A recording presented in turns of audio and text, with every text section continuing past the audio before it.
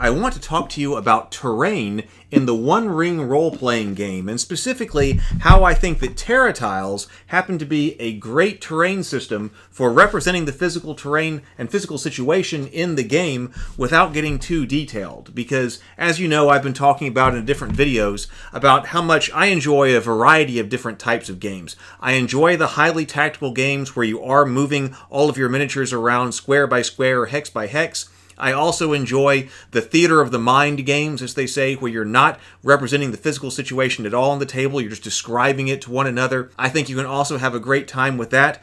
But I've also been looking at a variety of different, what I'm calling hybrid systems, where you are using some type of representation on the table that shows a little bit about what the physical situation is with the terrain, but then you're also using some type of miniatures, because a lot of us gamers have lots of miniatures, and so they're nice to put on the table. And plus, if you're painting some of them, a lot of people like to paint their PCs and get them on the table. And, it is a quick and easy way to communicate what the physical situation is, what the terrain basically looks like, where the PCs are, where the monsters are on the table, really quickly by using some type of hybrid system that's someplace between, the theater of the mind and then highly tactical games. And it seems like to me that the One Ring role-playing game fits in that hybrid format. So let's take a look at combat in the One Ring role-playing game and how we might use TerraTiles and some miniatures to represent the physical situation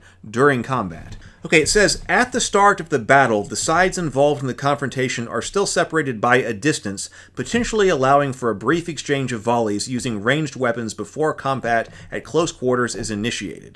The lore master must now determine how many volleys to allow, if any, based on the circumstances of the fight as defined at the onset. Under most circumstances, all combatants are entitled to at least one volley using a bow or thrown weapon, a spear or short spear. If the two sides are separated by a greater distance, then the lore master might allow combatants using a bow to let loose 2 volleys or even more. So I think if the game master is trying to set up some type of game using TerraTiles for the One Ring, it's really easy to say, okay, let's use the terminology from Fate. We'll call one of these hexes one zone. And that in most circumstances, the heroes and the bad guys would be separated by, let's say, a single zone when this starts. So I don't know, let's say that the good guys, our adventuring party, are sitting over here on this rocky terrain. Maybe that's where they set up camp. And I've got some very nice Lord of the Rings themed miniatures over here. Say we got a couple of dwarves in this adventuring party, and then we've got this elf here who has a bow. Well, and then we also have this elf here who has got sword and shields. We got 2 elves over here fighting, and then here are our orcs, and they are coming up over here. So this is just all of a sudden a very simple layout right here, but it does start to show you, well, how would combat start? It's just 2 TerraTiles, but you're seeing that, okay, we're starting combat here. The elf would get to attack before we start close combat, and then probably these dwarves have throwing axes, so the dwarves would get to throw axes at these guys before we start to move the orcs, if the orcs are charging up, and move them into the same hex, and then we start the close combat round. If we want the elf to be able to shoot more with the bow, then we might do this with 3 TerraTiles. Let's set this out like that, because this is a rather open ground, open field right here. So maybe we've got these orcs coming out across this field, and all of our heroes are sitting over here on this this rocky outcropping. So now we've got a situation where the elf can shoot with the bow and make a shot at these orcs, and then we resolve that, and then all of the orcs move forward again, and so now they're in this zone. We're not keeping track of where exactly they are in any particular zone. All that matters is that they're in the particular zone. Now they're here, now the elf gets to shoot again, and then the dwarves here who have their throwing axes get to throw their throwing axes against the orcs. Maybe that does take one of them out, and then by that time, then close combat begins over here on the rocky outcropping. And I think that's a great way to do it.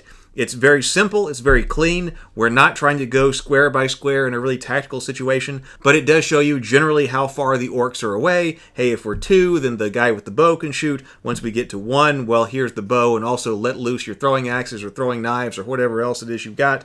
And then, now we're moved into physical combat, and now it's time for the rest of the rules to start to apply.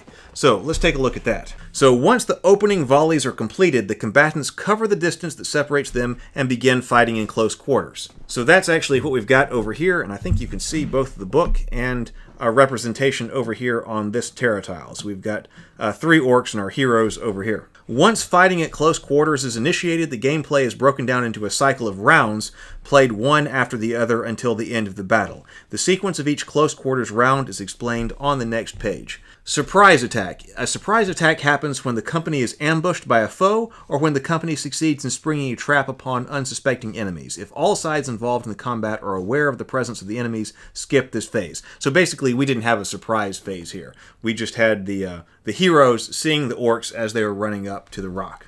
So let's just skip ambushed here.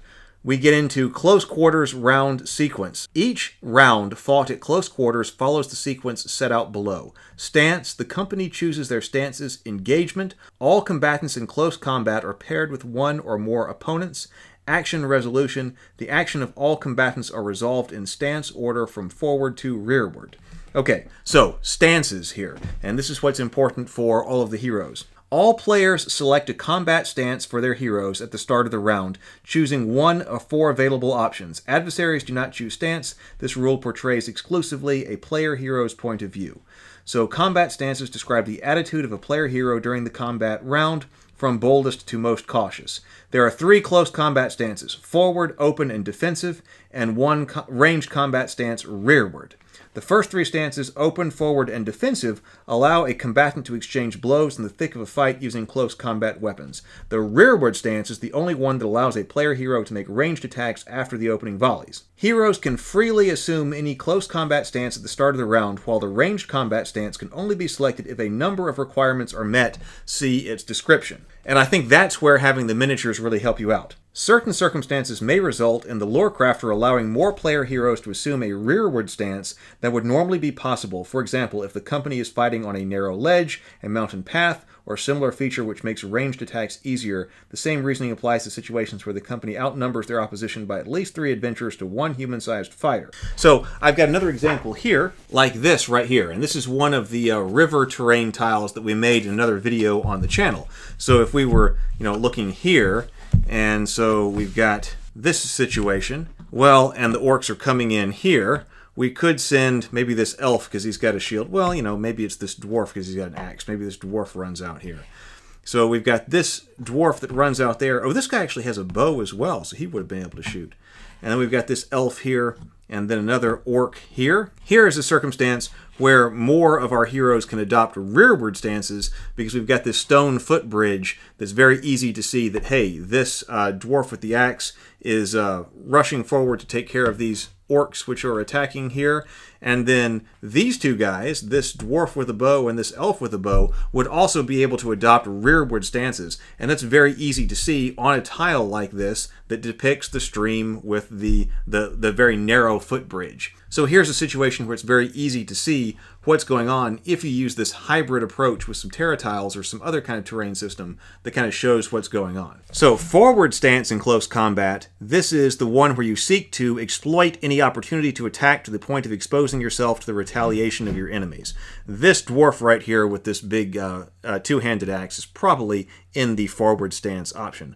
Open stance, you fight without sparing yourself but giving proper attention to your enemy's actions. Defensive stance, you fight conservatively, trying to protect yourself or others and holding your ground. Rearward stance, ranged combat, you stand away from the press of the fighting to attack your foes from a distance. You can attack your adversaries using only ranged weapons, and you can only be targeted by attackers using similar weapons. Player heroes are allowed to assume a rearward stance if the total number of enemies isn't more than twice the number of the adventurers in the company. Furthermore, for each player hero in rearward, there must be 2 other adventurers fighting in close combat stances. Okay, so that's interesting. So, and this is our special circumstance here, where we've got 1 guy in his forward stance that is fending off these orcs. We've got another one here, and so because we've got a constricted front here, we're able to have two guys here in the rearward stance who would be able to shoot their missile weapons. Here, if they are just hanging out on this stony hill, and we've got three orcs that have run up, we've got our guy who is going to adopt a forward stance right here. This elf is a bit more cautious and adopts an open stance.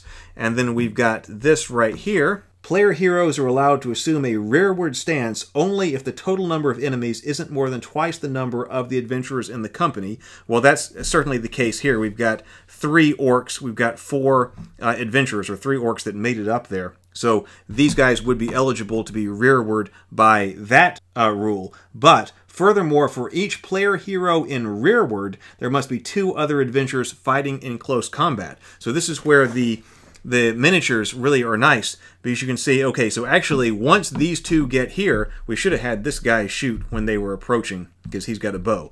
But assuming that he also has a short sword or something like that, both of these two characters can't take rearward positions here because there isn't enough fighters to cover them. So maybe this dwarf goes up and starts to take this. So this would be a legal arrangement. Forward, open, and open, let's say, and then rearward here. And that does allow you to represent the situation quite effectively here and see who's allowed to be back and shooting with missile weapons and who's not. I like this system. I really like this system, by the way. So what's next? Once all players have determined their stance, all combatants fighting in close combat must engage one or more opponents, which is what we've represented here. So we've got each hero fighting against one orc. And it says right here, using miniatures, cardboard stand-ups, or tokens to represent the player heroes and their opponents can speed this process up a lot, as we've been seeing by using some TerraTiles and some miniatures, because, you know, we got miniatures. We got tons of miniatures, so we might as well use them. As shown in the following paragraphs, how this plays out depends on the number of enemies compared to the total number of player heroes in the company. Since characters from either side can be killed, knocked out, or forced to leave the fight, altering the odds, the engagement process is likely to change from round to round. Engaged combatants remain as such until all opposition is defeated or until they leave combat. So since these three here have engaged, they will remain engaged until all opposition is defeated or until they leave combat. More enemies than player heroes. We're not in that situation. But we could be. I've got some other miniatures here. Maybe we got this white here.